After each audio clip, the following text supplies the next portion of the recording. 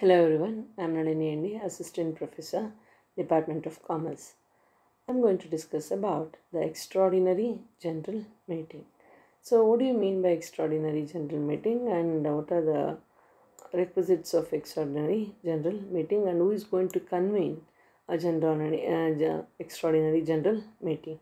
First, coming to the meaning, all general meetings of a company, with the exception of statutory meeting and annual general meeting, are called extraordinary general meetings. All general meetings of the company, like annual general meeting and statutory meeting, except these two, the other meeting is known as extraordinary meeting.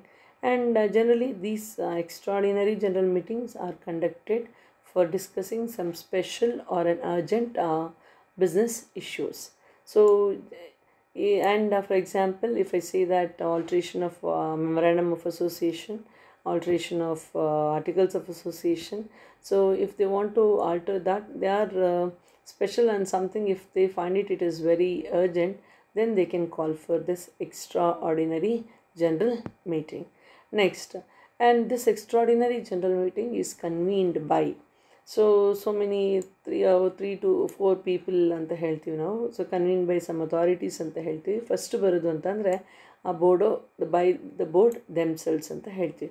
By the board themselves ಅಂತ ಅಂದರೆ the board of directors, if the articles of association so provide, shall call for this EGM whenever. That is extraordinary general meeting ಅನ್ನು articles of ಅಸೋಸಿಯೇಷನಲ್ಲಿ provide ಮಾಡಿದರೆ, so the board themselves ಅಂತ ಅಂದರೆ ಅರ್ಥ the board of directors can call it ಅಂತ ಹೇಳ್ತೀವಿ. And if they think that it's fit, so ಕಾಲ್ ಮಾಡೋದ್ರ ಅವಶ್ಯಕತೆ ಇದೆ ಅಂತ ಹೇಳಿದಾಗ, by passing a resolution to that effect at A board meeting. So board ಮೀಟಿಂಗಲ್ಲಿ, ಆ ಬೋರ್ಡ್ ಆಫ್ ಡೈರೆಕ್ಟರ್ಸ್ ಮೀಟಿಂಗಲ್ಲಿ ಅವ್ರು ಏನು ಮಾಡ್ತಾರೆ ಅಂತಂದರೆ ಒಂದು ರೆಸಲ್ಯೂಷನನ್ನು ಪಾಸ್ ಮಾಡಿ, ಸೊ ಅವ್ರೇನು ಮಾಡ್ತಾರೆ, ಈ ಎಕ್ಸ್ಟ್ರಾರ್ಡಿನರಿ ಜನರಲ್ ಮೀಟಿಂಗನ್ನು ಕಂಡಕ್ಟ್ ಮಾಡ್ತಾರೆ. If they feel it fit, ಅದು ಅವಶ್ಯಕತೆ ಇದೆ ಅಂತ ಅನಿಸ್ದಾಗ ಮಾತ್ರ. Next extraordinary general ಮೀಟಿಂಗನ್ನು convene ಮಾಡಬೇಕಂತಂದರೆ it is convene by the ರೆಕ್ವಿಸಿಷನಿಸ್ಟ್ ಅಂತ ಹೇಳ್ತೀವಿ. ಸೊ ಸಪೋಸ್ ಏನಾದರೂ if the board fails to hold the meeting within 45 days of the deposit of the requisition. So ರೆಕ್ವಿಸಿಷನ್ ಕೊಟ್ಟು 45 days ಒಳಗಡೆ ಅಕಸ್ಮಾತ್ ಏನಾದರೂ ಕೂಡ ಎಕ್ಸ್ಟ್ರಾರ್ಡಿನರಿ ಜನರಲ್ ಮೀಟಿಂಗನ್ನು ಕಾಲ್ ಮಾಡಲಿಲ್ಲ ಅಂತ ಅಂದರೆ ದ ರೆಕ್ವಿಸಿಷನಿಸ್ಟ್ ದೆಮ್ಸೆಲ್ಸ್, ಯಾರು ರಿಕ್ವಿಸಿಷನ್ ಕೊಟ್ಟಿರ್ತಾರೋ, ಸೊ ಅವರೇ ಏನು ಮಾಡ್ಬೋದು, they may call this meeting within the 3 months from the date of ರೆಕ್ವಿಸಿಷನ್. So ರೆಕ್ವಿಸಿಷನ್ ಕೊಟ್ಟು 3 months ಒಳಗಡೆ ಅವ್ರು ಏನು ಮಾಡ್ಬೋದು ಅಂತಂದರೆ ಅವರೇ ಕನ್ವೀನು ಮಾಡ್ತಾರೆ ಅಂತ ಹೇಳ್ತೀವಿ. ನೆಕ್ಸ್ಟ್ ಬರೋದು ಅಂತಂದರೆ on the ರೆಕ್ವಿಸಿಷನ್ by the members ಅಂದರೆ ಶೇರ್ ಹೋಲ್ಡರ್ಸ್. ಸಪೋಸ್ ಏನಾದರೂ ಕೂಡ share holders they are empowered to demand the ಕನ್ವೀನಿಂಗ್ of N extraordinary general meeting. So ಅವ್ರೇನು ಮಾಡ್ಬೋದು, ಡಿಮಾಂಡ್ ಮಾಡ್ಬೋದು, ಸೊ ಎಕ್ಸ್ಟ್ರಾರ್ಡಿನರಿ ಜನರಲ್ ಮೀಟಿಂಗನ್ನು ಕರೀರಿ ಅಂತ ಹೇಳಿಬಿಟ್ಟು ಅಥವಾ ಕಾಲ್ ಮಾಡಿ ಅಂತ ಅವರು ಡಿಮಾಂಡು ಮಾಡ್ಬೋದು. And the ರೆಕ್ವಿಸಿಷನ್ ಕೊಡಬೇಕಾದಾಗ it must state that clearly the object for which the meeting is called.